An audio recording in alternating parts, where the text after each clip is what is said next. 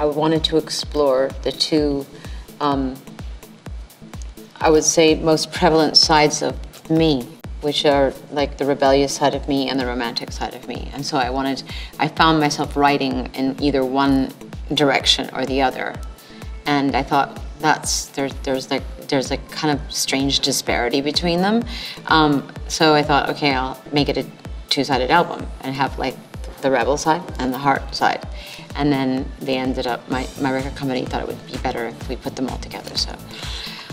So they all got, you know, mixed up, and then in the end it just seemed to work. It was fun. It was, you know, it was Kanye. Just think about his personality, which is, you know, engaging, and, you know, he's highly intelligent, very aware of what's going on in the world, and, you know, easily distracted. Yeah. If I wasn't in good shape, tuck and roll. Yeah. No, I attribute a lot of the fact that I kind of came out all right, and like, just because I'm in good shape.